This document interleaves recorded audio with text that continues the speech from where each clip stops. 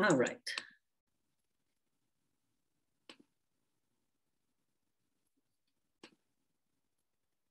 All right, so I'd like to welcome everybody to the Sustainable Water Network's River Series. I'm Kristen Wolf, the coordinator for the Sustainable Water Network.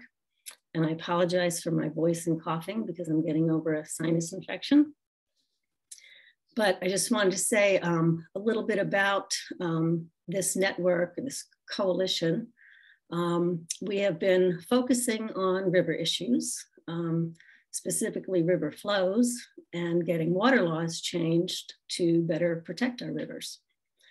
And we've tried doing this by getting water laws changed to include a watershed health bill, which would have allowed more water for our rivers. It would have recognized and started to address the issue of groundwater pumping and river flow depletion. And it would have required various river and watershed surveys so we could get more data about our rivers, such as e-flows and other data that's just been missing about our rivers and watersheds.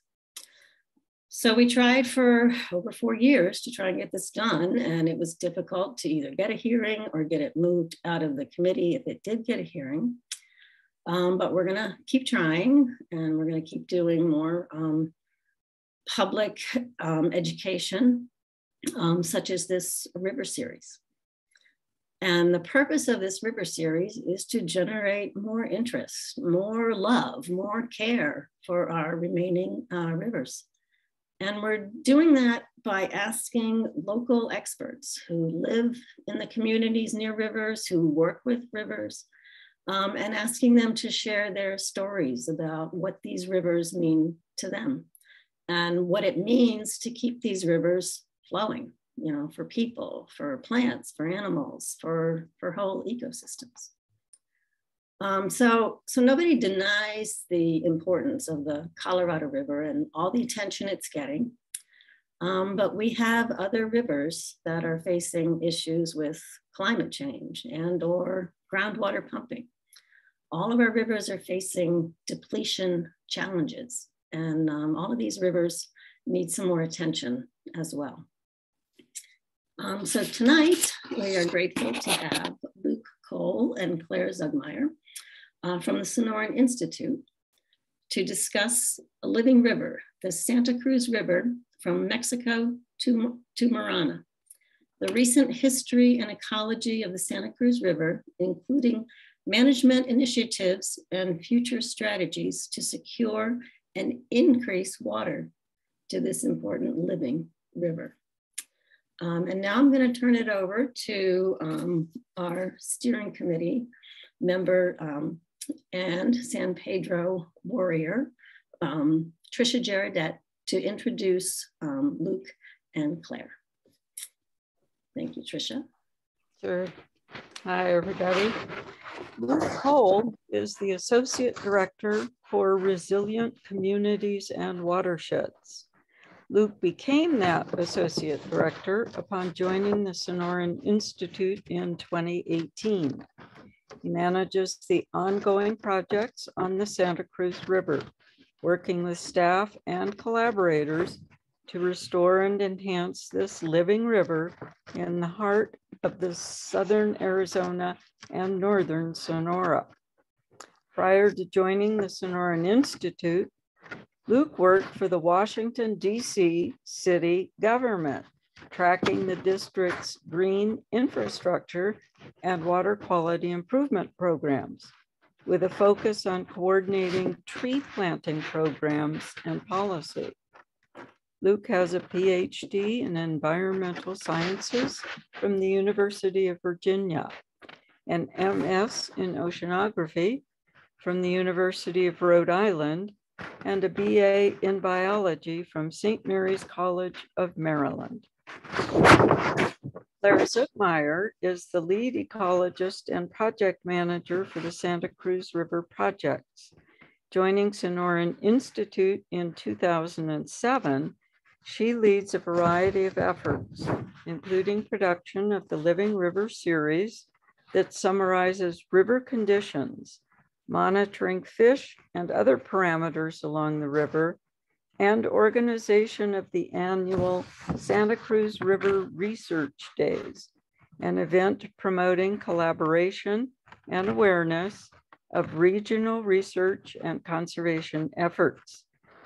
She completed a Master of Science in Wildlife and Fisheries Biology at the University of Arizona, a Bachelor of Science in Ecology, Behavior, and Evolution at the University of California, Los Angeles, and has worked on a variety of research and management projects focusing on birds, mammals, fish, and amphibians, including Arizona's endangered Mount Graham red squirrel, which is getting more endangered.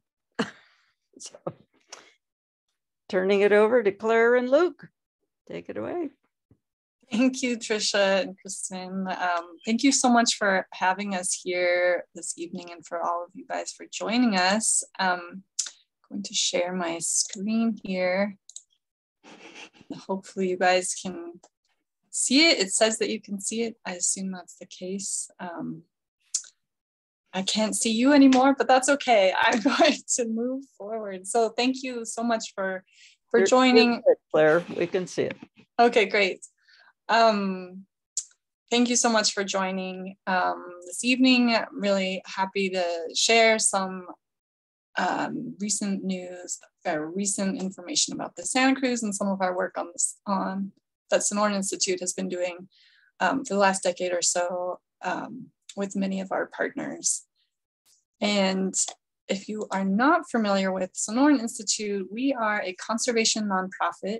We work throughout the West with a simple mission to connect people to the natural resources that sustain us. And so we work currently on a lot of different water issues and river issues, including the Santa Cruz River. And we're founded in Tucson. So we've been working in some capacity on the Santa Cruz River and in the watershed since 1990. And we are working towards a vision of the river from Mexico to Marana as a living and flowing river and the foundation of community health and prosperity. So I probably don't need to tell anyone in this group how important water is, particularly in the Southwest, but I often open my presentations noting that rivers and their riparian areas and these wetlands, they only represent 2% of the landscape in the Southwest, and yet 80% of wildlife use these areas at some point during their life cycle. So very important for a lot of wildlife, even though they're rare. And this is really obvious for things like the endangered Gila top minnow here in the upper right, but maybe less obvious for things like the dragonflies. And they actually spend the majority of their life in the water as larvae and only emerge as adults, like the one we see here. And they're really important food for a lot of different animals, both in the river and then for birds and other things once they come out as adults. So these rivers and sources of water are clearly very important for people too. And the Santa Cruz has an incredibly rich history, and it dates back to over 12,000 years of people living in this area. And it's been possible because of the Santa Cruz River and the watershed that has supported the river and been supported by the river. You can read a lot about the history of the river in an online publication that we put out, several years ago, a while ago now, but the information is still valid. So I encourage you to look for that on our website. But we have a long history with the river. And one thing that I always find really interesting is, even though it's very arid here, we have the longest continuous record of agriculture in North America right here along the Santa Cruz River. And that dates back to about 4,000 years. And that is because of the Santa Cruz River. So people living here and the agriculture and Spanish missionaries and then all the people that have come since are thanks to the river and the water it provided. And I wanted to just share two photos that are in this publication of what the river at one point in time looked like. I mean, the river has gone through lots of different phases, and each stretch of the river has looked different at different points in time. But this is the view of the river from a mountain on the left, looking north towards what will become, downtown Tucson, and then more towards the south, looking towards Martinez Hill. And you see a lot of things in these two photos that we don't see so much anymore. So a lot of agriculture, water in the river, and riparian trees, and not so like a wide floodplain. And a lot of these things have changed since these photos were taken. And there's a variety of reasons for why things have changed. We've developed along the corridor, we've pumped a lot of groundwater, we have changed the natural flows of our waterways, but our river is still there, and it's still alive, just in a different way than it was at the point that these photos were taken. So I wanted to take a moment to orient you to the Santa Cruz River watershed. So those two photos were from this area here in Tucson, but that's already a good ways down in the watershed. So the river actually starts in the San Rafael Valley, down here in close to the US-Mexico border, and it flows south into Mexico and makes a U-turn, and then flows north past Nogales and past Tucson, and eventually joins the Gila River, and then the Gila River joins the Colorado River. So like many of our Arizona rivers were part of the Colorado River watershed. And it's the only river that crosses the US-Mexico border twice. And historically, the river didn't necessarily flow as one continuous ribbon of water from start to finish. In fact, after Marana, it was very often dry. I think it was nicknamed the 90-mile desert, perhaps. I'm forgetting the exact number of miles, but it's definitely a stretch that was dry most of the time. But there were many, many places along the river where there was water available year round. And all along the river, you can find evidence of various points in time when people have been living along the river. And what many people are often surprised by is because we so often focus on the stretches that are now dry from overpumping and many other factors. We actually still have stretches that are flowing year round. And right now we have 3 that are shown here. These blue reaches are the stretches that are flowing year round thanks to the release of wastewater or highly treated effluent or recycled water from our urban areas. So we have this one in the south that is actually water coming from Nogales, Sonora, and Nogales, Arizona. And that's treated in the US at the Nogales International Wastewater Treatment Plant. And then it flows north for a variable number of miles, about 20 miles. And then we have in the Tucson, Marana area, 2 major regional facilities, Pima County facilities that release water and have been releasing water into the river since the 70s, creating, I'm not sure if it still holds this title, but at least when we started studying this stretch of the river, it was the longest effluent dependent stretch of river in Arizona. Not sure if that's still the case. And then our newest stretch of river that's flowing year round thanks to recycled water is in the downtown reach, and that's our Santa Cruz River Heritage reach that Tucson Water started.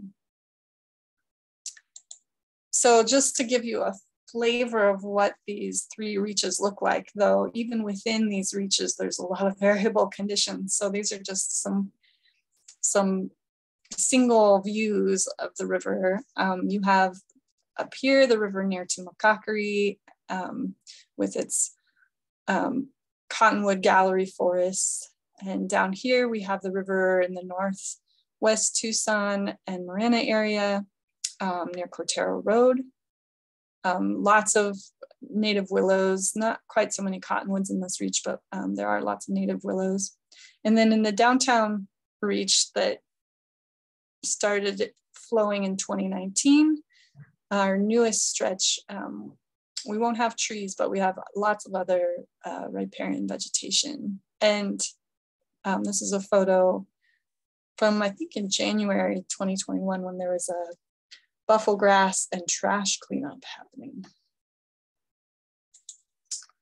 So this source of water, it's not a natural source. Our river is not still flowing in these areas. There are a couple areas where the river is still naturally flowing, down in Mexico, some parts of the headwaters, and also a small stretch in the San Javier district of Tohono O'odham Nation. But these big stretches with flowing river are sourced from our urban areas. So when we shower, when we flush toilets, do dishes, all this water makes its way to the reclamation facilities, gets cleaned, and then in the Pima County area, some of this water gets put into the reclaim system, and everything else goes into the river.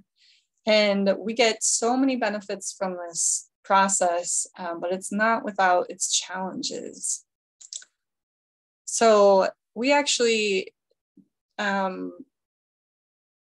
really started focusing on these effluent stretches starting in 2005, which is a little bit before I joined Sonoran Institute. But there was a die-off of trees along an 8-mile stretch of the river and in the Nogales area. And this is actually, for those of you who are familiar with this area, this is the bridge in Rio Rico. So we're looking north, and all of this gray are trees that just, I'm told that the community said they died overnight, and everybody was really surprised by this and didn't know why the trees were suddenly dying, because there's water in the river, and it just didn't make any sense. So this event actually became the catalyst for Sonoran Institute and partners to develop the Living River Report series, which is an annual effort to track and share the conditions of the river in these flowing reaches,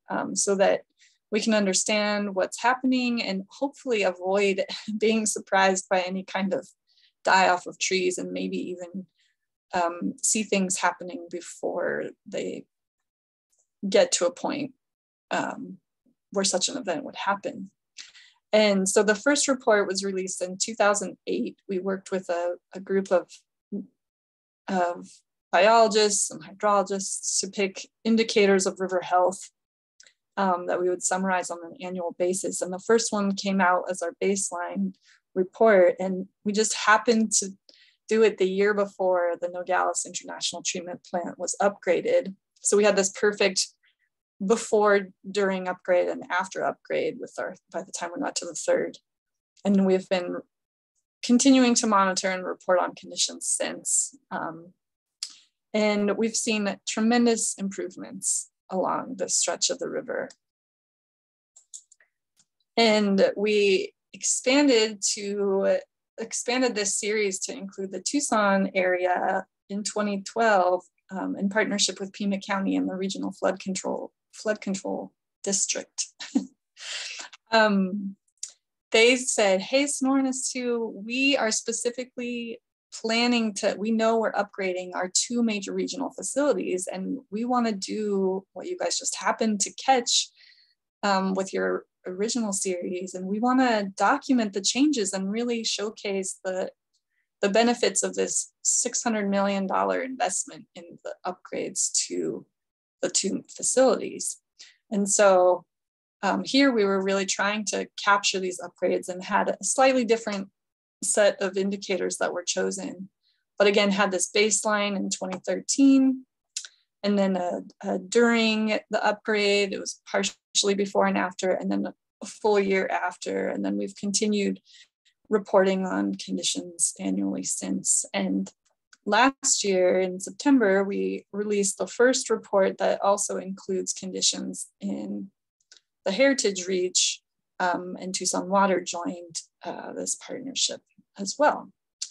So it's been really exciting, and I wanted to share with you some of the story of what we've been seeing, starting first with the bigger flowing stretches, the one near Nogales, which will always be on the left, and then in Marana, Northwest Tucson and Marana Reach, that will, whose data will show on the right.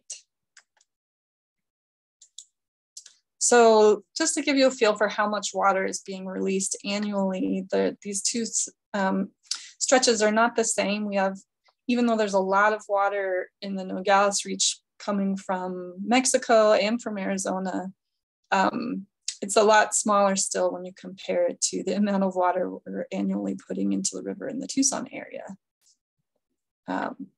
But even with these differences, we see a lot of similarities in the story of higher quality water being put into the river.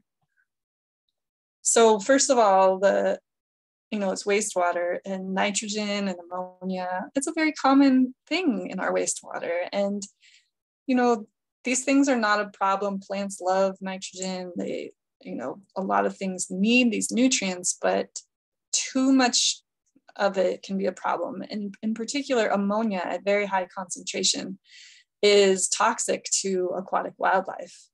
And so this was a major reason why all three of these plants were upgraded, because we've seen improvements in technology to remove nutrients, and we're constantly learning how to improve the treatment of wastewater.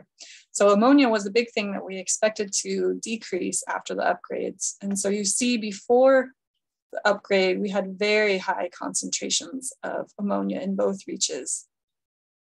And after the upgrade, here I'm only showing you data from 2019, but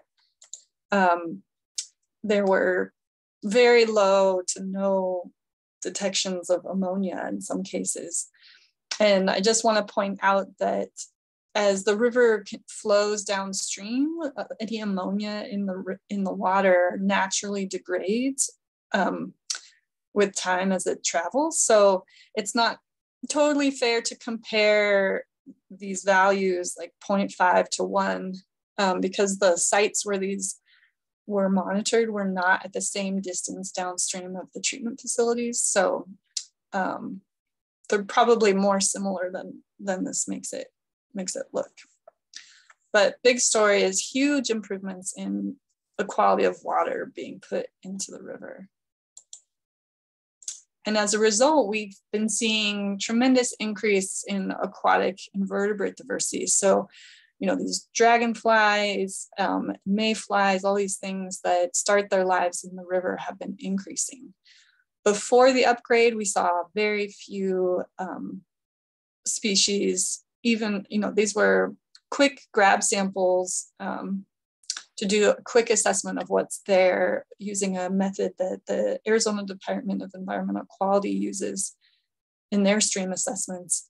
And before the upgrade, we had very few and comparable numbers. And immediately following, we saw the number of invertebrate species increase. And as of 2020, we've gone up to 16 in the Nogales area and an average of 14 in the Tucson area. And if you look at the cumulative total of unique species, we're up to 49 and 51, which is really good. And we're having more species that are pollution sensitive appearing, which were not even present at all before the upgrades. So very exciting news. And as you would expect, the fish diversity is also increasing. Before the upgrade, We did find fish, but very, very few. Just to note that the pictures with the yellow boxes are native species and the ones without are non-native species. So before the upgrade in the Nogales area, we did have a native fish, this longfin dace, but we only found 2 individual fish. It was one of my very first surveys on the river, and we worked hard to find those 2 individual fish. In Tucson, we did find Western mosquito fish, more than 2 fish, but we only found these at the most downstream sites, far downstream from the outfalls. And following the upgrades, quickly saw an increase in diversity. And in a given year, we've had as many as 4 species found in the Nogales area and 6 species in Tucson.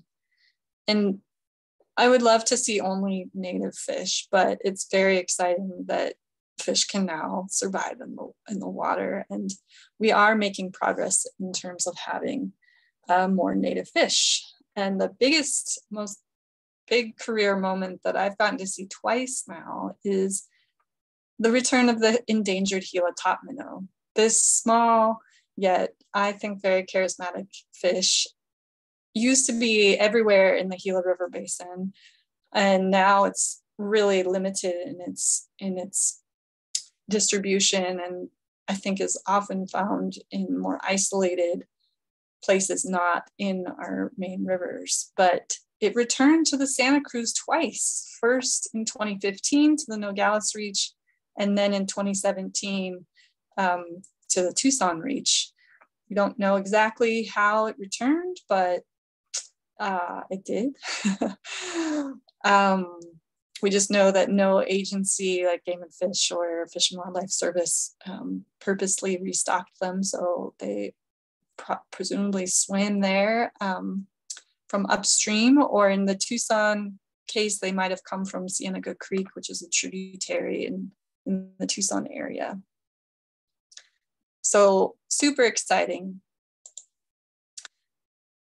Just to switch gears a little bit, this higher quality water has also benefited the river by having a better, more natural function, in that the river is recharging better. It's actually allowing water to filter through the sediments into the aquifer in a more natural way. Before, the water quality was so poor that we had developed a clogging layer with all the microorganisms and the plant algal stuff. It's a mixture of things that become so numerous trying to break down those nutrients that are so abundant in the water that they clog all the pores in the riverbed and prevent water from trickling down. So that is a major reason why we saw the die-off of trees near Nogales, because there was water in the river, but the trees could not access the water. The clogging layer was so poor. And that was some research done by Amy McCoy when she was at Sonoran Institute, but getting her PhD at the same time. And so as soon as the water quality was better, we started poking holes in this clogging layer and eventually getting rid of it. So we see increased recharge, which is incredibly important for the aquifer, especially in the Tucson area where these stretches of the river are actually being managed for recharge. So it's good for the water owners to receive higher recharge credit for the water.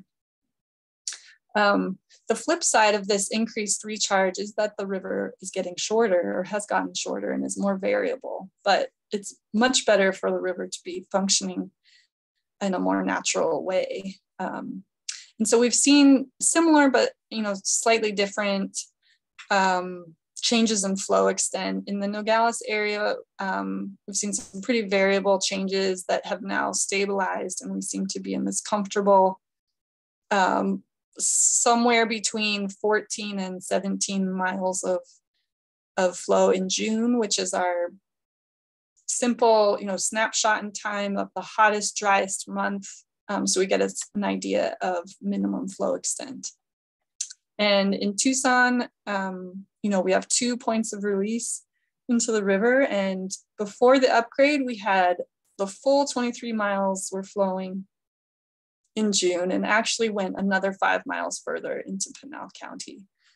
And after that, we started seeing a dry spot developing, which is in part because the new facility at Tres Rios, some of the water from Agua Nueva was transferred to Tres Rios, but a lot of it is due to this increased recharge in this area. And then we've seen, incredible decrease in flow extent at Trico, though it is, increasing, and it's variable. So that's one part of the story that we've been seeing. And in the downtown area, this is a much newer stretch. So we're new in this story of the Heritage Reach, but the flows began in 2019 on a very hot day. And even though it was probably one of the hottest days, we had over 400 people out there, so excited to see Tucson Water launch this new flow of water in the downtown reach, which is very meaningful because this is a part of the river that has tremendous history with, historically had water year round. And that's why, Tucson is here, because this is the birthplace of Tucson. So really exciting. And this is a different view from it in 2021. Again, we're looking north. The outfalls is in this bunch of cattails. And at this point in time, some of the water was backing up, but it does flow north. And so you see a lot of vegetation has come up. And that was actually a very quick and easy thing to change to see. If you add water, the wetland vegetation will quickly establish, and it was pretty impressive. And now there's this beautiful wetland habitat right where they're adding water. And Tucson Water and the county have been trying with all the management that's very complex in this narrower downtown reach. They have been working to preserve this area, and that's been really helpful, even if there's other management needs in the area. They have maintained this wetland area. The other thing that we've seen is that dragonflies quickly found the new flows.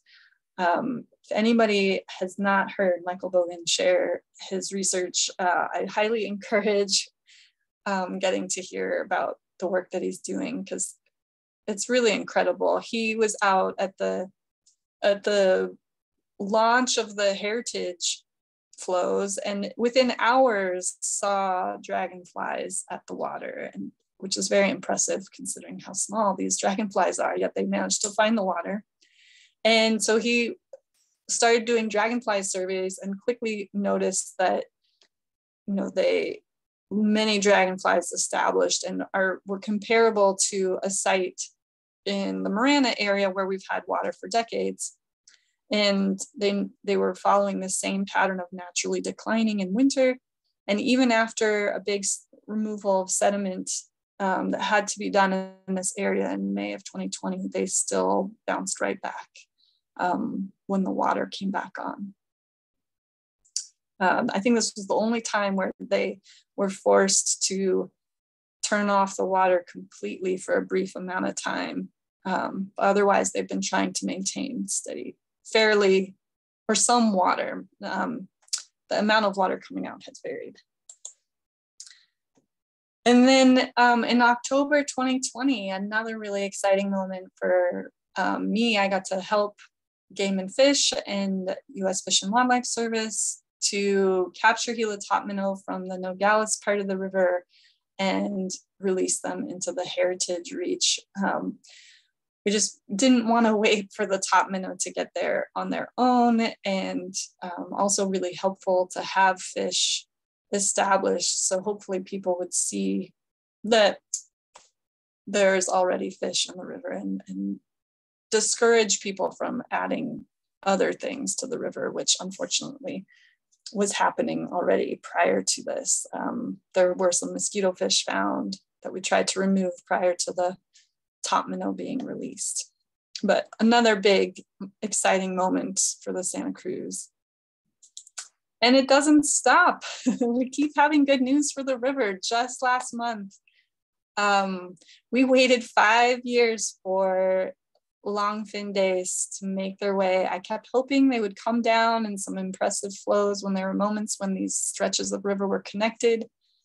But our annual fish survey has not detected longfin dace yet in either the Heritage Reach or the Northwest to Marana Reach. And so Arizona Game and Fish and Wildlife Service, Pima County, and Receive Arizona brought the longfin dace to both of these reaches. The primary site being a site near Camino del Cerro, which is near the Agua Nueva treatment facility, and then 100 or so at the Heritage. And Luke was there and got to capture this on video. Hopefully it comes through. Whoa. Oh, wow. And this longfin dace are not endangered like the top minnow, and they're pretty tough and resilient native fish, but the distance might have just been too far. So really exciting to be able to help them get to the stretch of the river, because both top minnow and dace historically had been in the Santa Cruz River in the Tucson area, but with the drying of the river and then poor water quality, most of the native fish just disappeared and hadn't been in the area for 70 more years. And I think with that, I'm now going to hand it over to Luke to share some other aspects of our work on the river. That's right. Claire, it's always a tough act to follow. It's true. So yeah, I want to talk with you all. So Claire's done a really nice job of giving you the history of the Santa Cruz and bringing you up to speed on what a lot of major capital improvements have done around infrastructure that have improved conditions in the Santa Cruz. So now I want to talk to you a little bit more about where we're going, what's new, and how this all fits into Sonoran Institute's broader long-term vision for the American West and for Northern Sonora. Next slide, please, Claire. All right, so, we've just talked about a lot. Seems like we're in a really good place, right? But, there's always improvement to be had. So we Sonoran Institute, and with the help of our partners, are continuing to seek policy and really legal mechanisms that will secure water for the river. And I'll talk more about that in a moment. And paired with that are where can we optimize flow where there's already water available, but it may not be being used for or in the river. At the same time, where the river is flowing is where there are some large population centers. And unfortunately, we're a sloppy species and we let our trash run real loose. So we're doing some work right now around trash in the Santa Cruz River up here in Pima County for starters. And again, as it's part of Sonoran Institute's mission, how do we connect people to the river? So next up, please, Claire. So, a lot of what Claire's been talking about since these upgrades are, we've got really clean water going into the Santa Cruz River, really clean water, especially compared to other effluent dominated rivers in the state and really nationwide. So as our water portfolios collectively start to dwindle, people are already starting to eye this water that could be otherwise used for groundwater recharge, and when it finally becomes palatable, potentially for reuse as drinking water. So we need to figure out what we want as a community.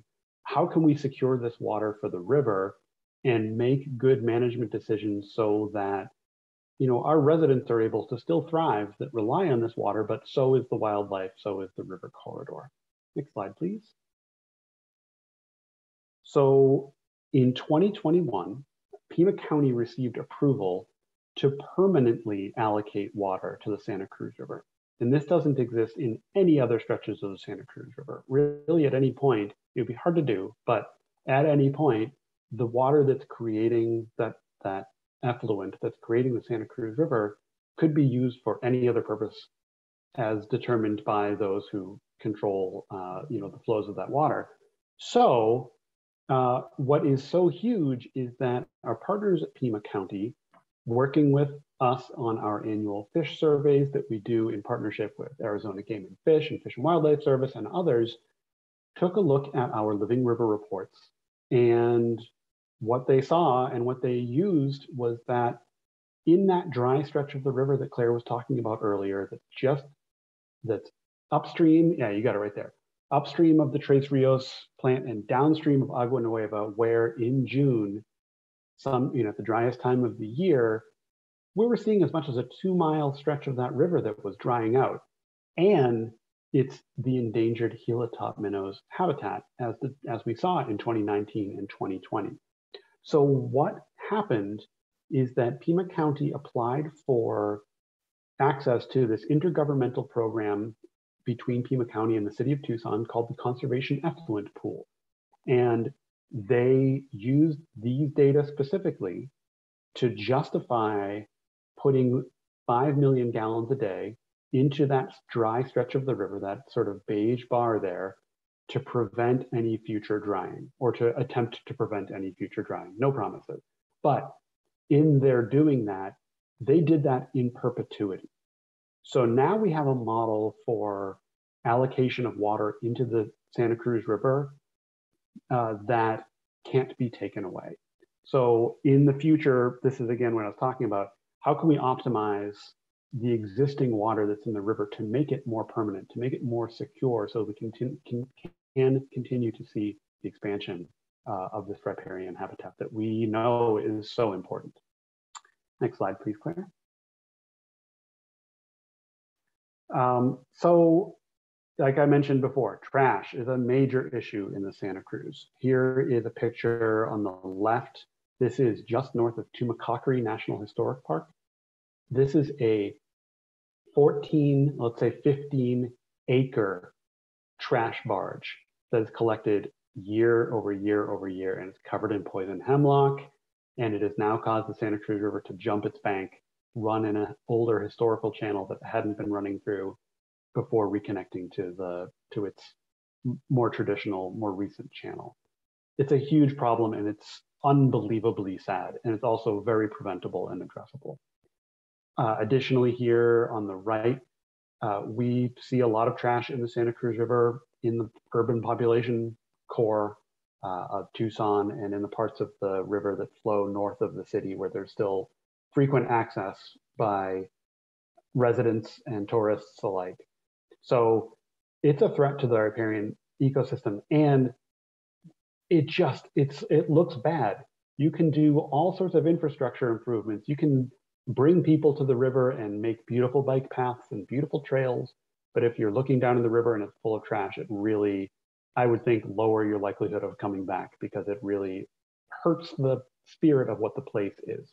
So we have been working with many of our partners to start bringing awareness to this, both through some research, and then on the next slide, Claire, through trash cleanups, which we were just about to do a huge one, and then the pandemic hit.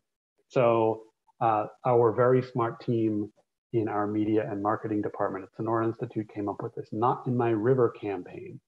The idea being, you would, if you can't get together for a big trash cleanup, go out there to the river, go to in your neighborhood, the small washes, really anywhere, and pick up some trash, put it on social media, and challenge your friend, your neighbor, your coworker, whoever, another organization, to get out there and clean up some trash with using this Not in My River hashtag. It's particularly important to do this in your neighborhood, certainly around Tucson, because we don't have a whole lot of stormwater infrastructure, because it doesn't rain for a whole lot of the year. So instead, what we have are these concave streets where when it rains, it picks up everything And especially during high velocity storms, it whooshes it down into the washes and then ultimately into the rivers, causing, we think, a lot of the trash that we're seeing in the river. So you can really make a difference in your own home. Next slide, please. And as the pandemic progressed and we learned more, we started feeling more comfortable at doing outdoor trash cleanups, maintaining distance, of course.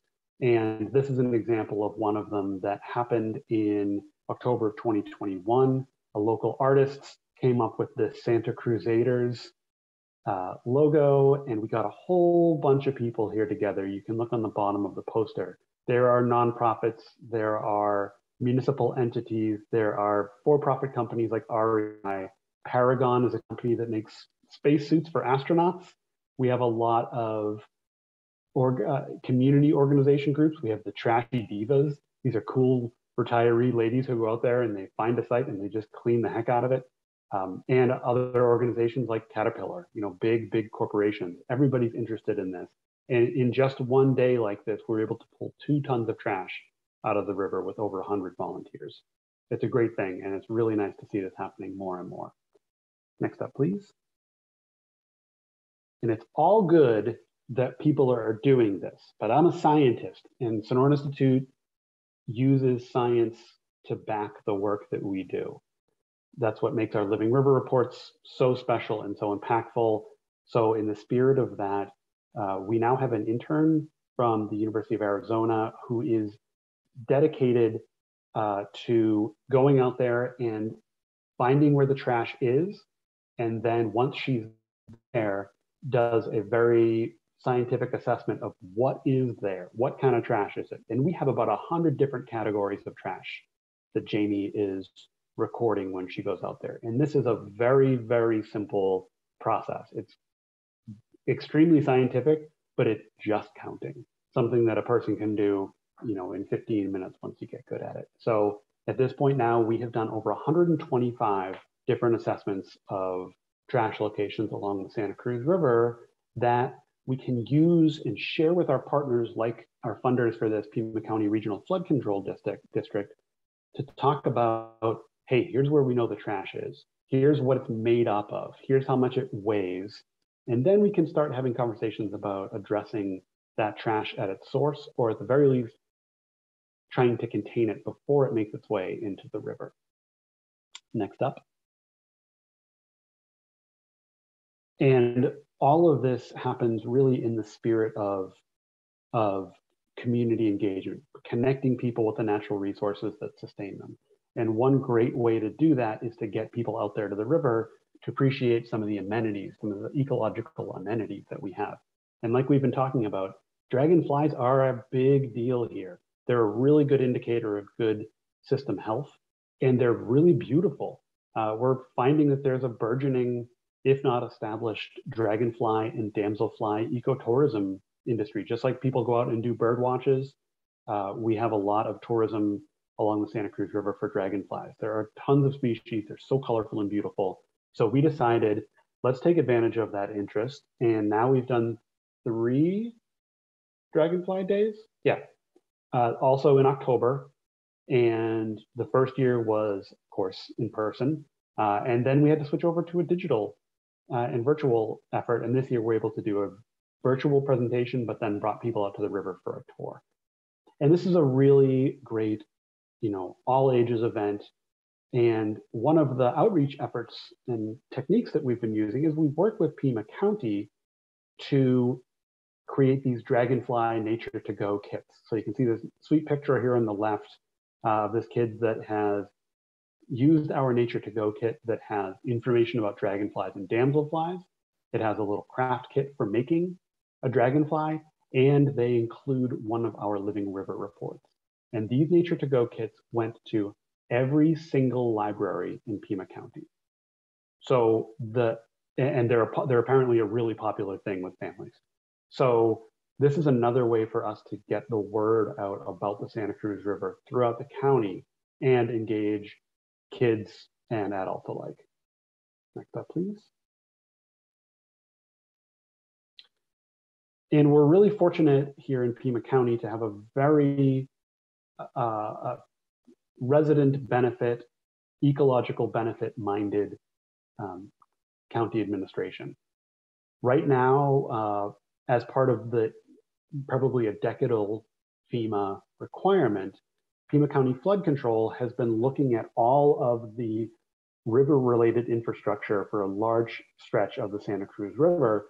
And rather than just making the repairs that need to happen to check the box, what Pima County is also doing is saying, hey, residents, hey, businesses, hey, other people, tell us what you want to stuff in here while we've got the seams all busted open. So they came up with 16 structural projects. Some of them are things like levee repairs, very, very as they had to do. But some other ones are making a wildlife bridge across the highway so that wildlife aren't being impacted by heavy traffic, creating wetlands, creating trash collection devices, doing a vegetation management plan. All of these extra things that they are opting to do because they know how important the Santa Cruz River is. So Sonoran Institute was involved in an advisory capacity in this project that went on from 2019 to 2021, where we sought input from the community about whether they think that these projects are important. And looking at them here, sum total on the left, 1,400 of those projects, or those 20 projects were reviewed 1,400 times. And to the question, this is an important project that should be prioritized, we have over 80% of people agreeing in some form. And it's a rarity when people disagreed. And when they did, they had really good reasons for disagreeing on it, which is very useful to provide to Pima County. So this is another example of community engagement that Sonoran Institute's doing and that we're proud that our partners are doing as well. Next up. And as Claire mentioned, we just recently had Santa Cruz River Research Days. This is our 12th Santa Cruz River Research Days. This year, each year it's a different theme. This year was based on the culture and archaeology of the Santa Cruz River. There's plenty of presentations on fish and dragonflies and water chemistry and all of that, but we used the current interest around the Santa Cruz River and around its culture and archaeology to make a specific theme customed to that. And this is a 2-day event, and we had artists and scientists and engineers and policymakers all presenting. And we did so with real-time English-Spanish translation. So we have about 23% of the population here in Tucson and Pima County speak Spanish. And prior to a couple of years ago, we were unable to engage with them. Now, because of Zoom and partly because of the pandemic, we're able to have a much more streamlined engagement where where folks want to listen or speak in Spanish and still communicate with their peers around river issues. We can do that now, and it's great. And we do something, next slide, very similar to that with our Living River reports. I linked these in the chat a little while ago, but we have started producing these again, both in Spanish and in English, because it's so deeply important that every member of our community is aware of just what a really special and beautiful amenity the Santa Cruz River is, and that people are doing a lot of work around it. This is a product that Sonoran Institute puts out with our partners in Pima County and our partners at Tucson Water. Those two entities spend a lot of taxpayer money in making the Santa Cruz River what it is. And it's really important that we have them as partners because we get to tell the community, hey, look what your taxpayer money is going to, look what your elected officials are doing and supporting. And that's proven year after year to make this a very important asset for education, general interest, and policy. And all of this comes together, next up, Claire, to fall within the mission of the Sonoran Institute.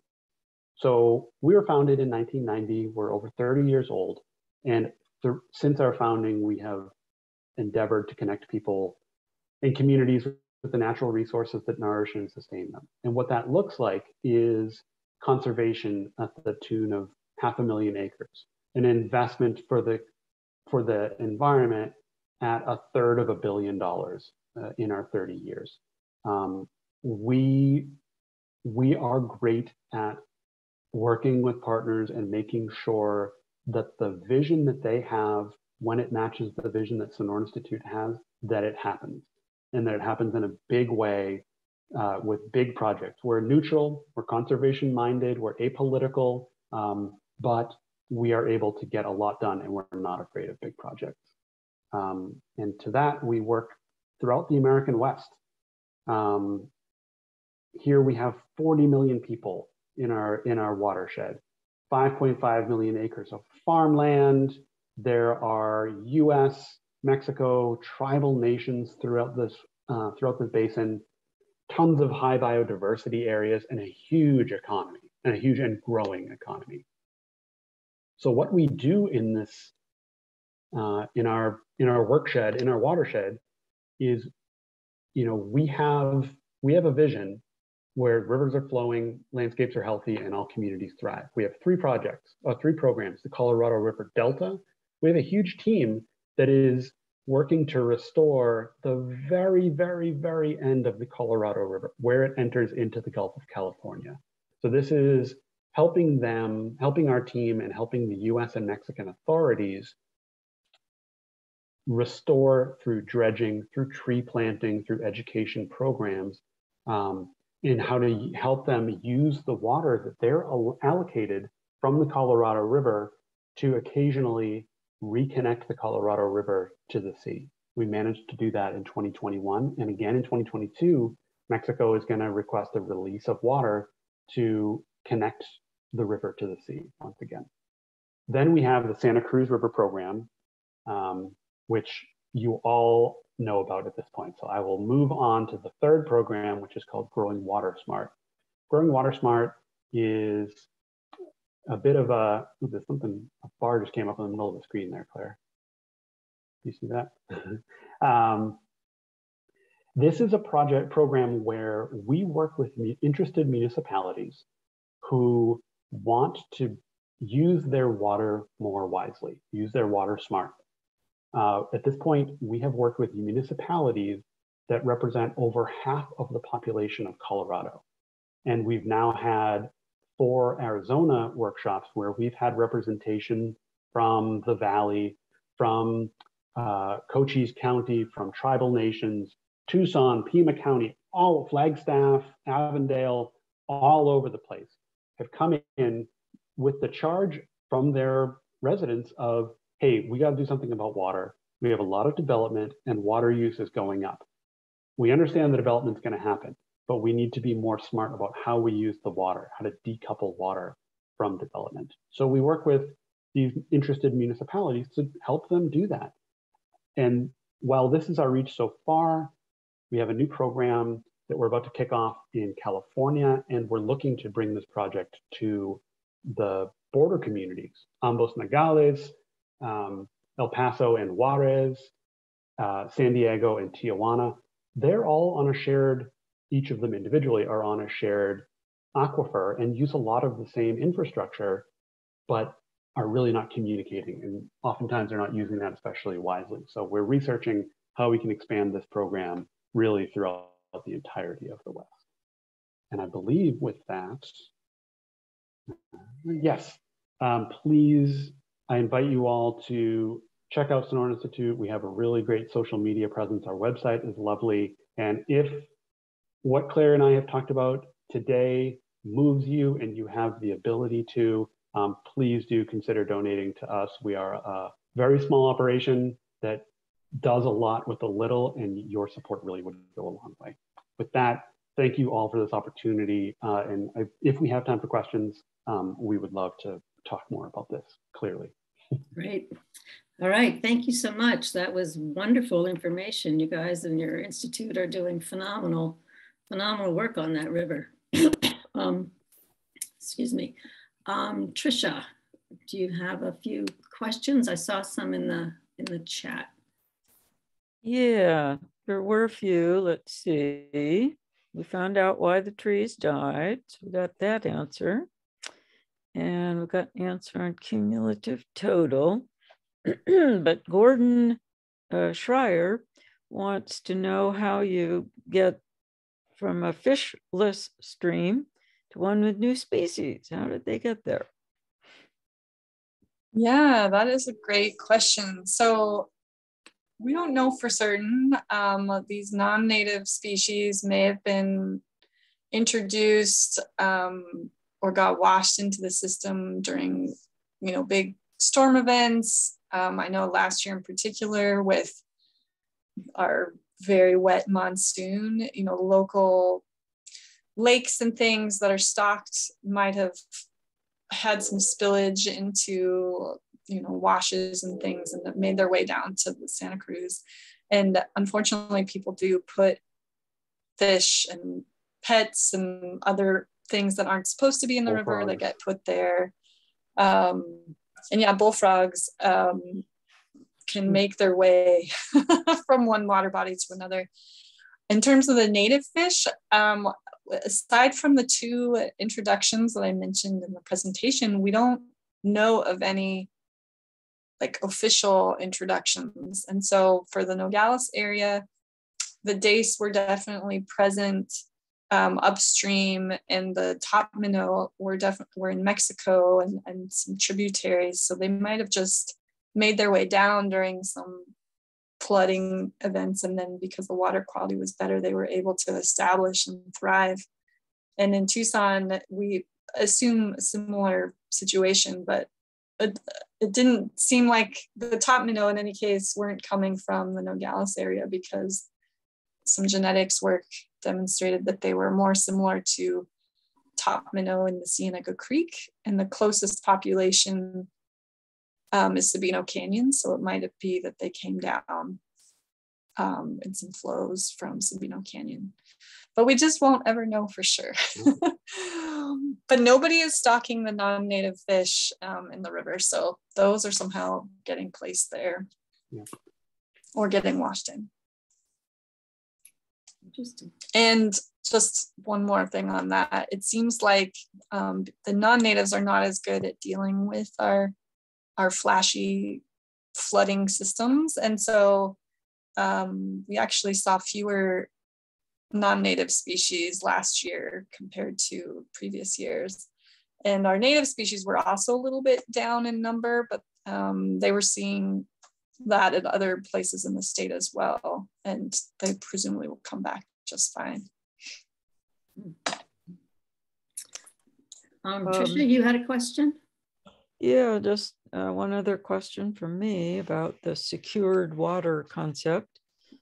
In terms of the San Pedro, there's been talk about it gets absorbed into a drier soil. And so even the areas that have had effluent contributions on the San Pedro are reduced in flow.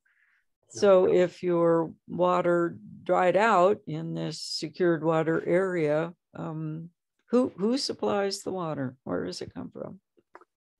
Yeah, I mean, this is an important question.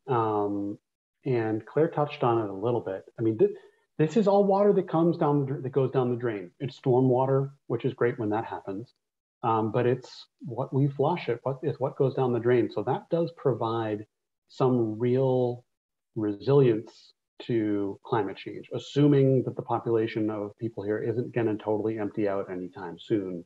There's going to be a steady amount of effluent that, if cleaned well, as it is here in Tucson and Pima County and down in Nogales, will result in continued flows of the river. And they are just part of the effluent water portfolio. We collectively take some of this, or a good chunk of this reclaimed water, and it gets recharged in various recharge facilities, out in the desert or wherever convenient, to try to help bring up the groundwater table. And those, I'm curious about the evapotranspiration at those big open pools where the water is entered, compared to shady riparian corridors where, sure, the trees are going to take up some of that water. And that would result in a loss, I guess, but it's a loss to the benefit of there being trees and wildlife and cooler temperatures around there.